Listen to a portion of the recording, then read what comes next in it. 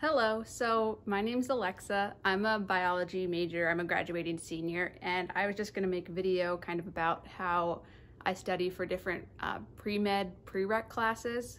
So kind of in general, I feel like it's really important when you study to kind of actively study and not just kind of, I don't know, read your notes and not do anything else. But I guess I kind of have different tips for the different subjects. I feel like you have to tailor it to the specific subject because every subject is different. In terms of something like reading the textbook, I feel like for me, that's not always the most helpful thing, but it does depend on the class. In general, I feel like you just have to kind of see what works for you. But especially if you do decide to read the textbook, I think it's important to like highlight or take notes on the side or something so you're not just kind of like glazed over reading it. But if it doesn't help for you, don't feel obligated to read the textbook if that's just going to be a waste of time.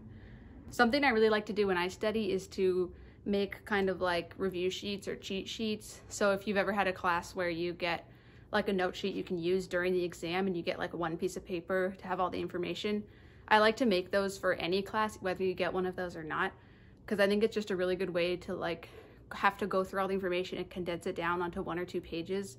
And then one, you can study off of that, but just writing everything down a second time really helps you to learn, especially for some subjects.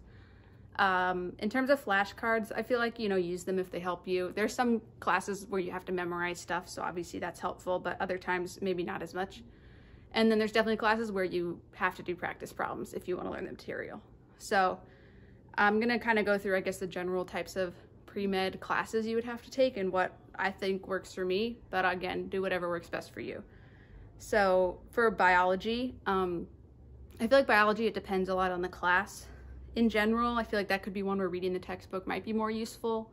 But again, you could just be skimming it or reading just the passages for the topics that don't make sense to you.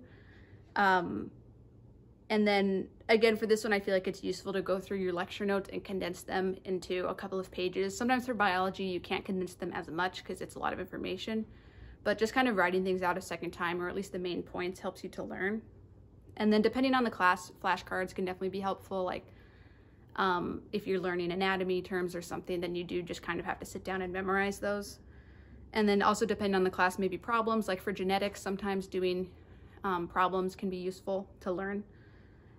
Going into Gen Chem, I feel like that's one where making like a fake cheat sheet's really helpful because there's so many equations. It's helpful to have them all written down in one place and any useful tips or information related to those equations. And then that's another one where practice problems are really important. Obviously, that's most of what it is just doing problems. So it's really useful to actually do problems so you can do them on the exam.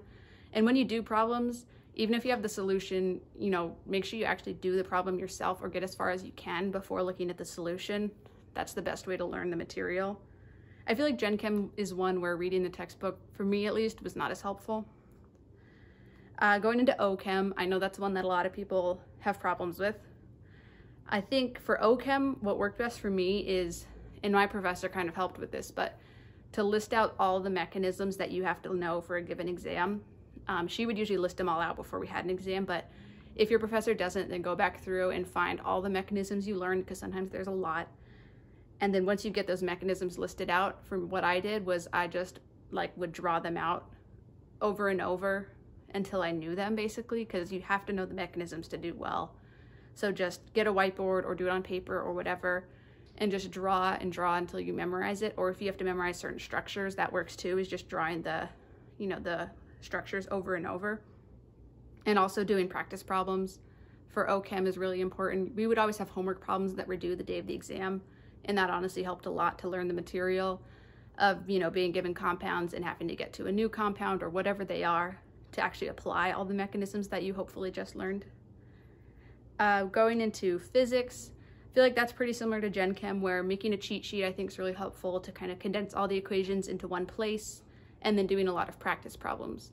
I feel like physics almost always has homework problems you have to do, so make sure you do those even if they're optional. It's very helpful. Then I guess math is technically pre-med classes. I haven't actually taken math or calculus since high school because I had AP credit, but that's kind of the first class I ever did the cheat sheet thing in. My high school teacher made us always write like a cheat sheet where we would have to write everything for that exam on like one page. And that was really helpful, especially for later calculus where like you have all these different rules for derivatives or integrals. It's really useful to like have those all in one place. And then when you're doing your practice problems, you can refer to that just so you have a one place where they're all listed out. Then going on to biochem, I know my biochem class wasn't as intense as a lot of people's, but I feel like it's pretty similar to OChem and how you should study for it, at least how I did, which is drawing out the mechanisms a lot if you need to know mechanisms. And then I feel like biochem also is a lot of flashcards because there is a lot of stuff to memorize. And then I guess the last kind of pre-med classes, these aren't, I don't think, required, but psychology and sociology. Those ones, I feel like it depends a lot, but that's one where reading the textbook might be helpful. Flashcards for psychology, and for both of them, there's a lot of terms, a lot of times you have to know, so flashcards can be useful. Yeah, I guess that's kind of it for the typical pre-med classes that I think of. Again, you should just do whatever works best for you, but I feel like different classes are better suited to different things, just as long as you're kind of actively learning and not just clicking through the slides that your professor posted, which that can be helpful, but if you're doing that, maybe also take notes on the side or something like that. So that's all I have. Let me know if you have any questions and if there's any other videos you want to see, and thank you for watching.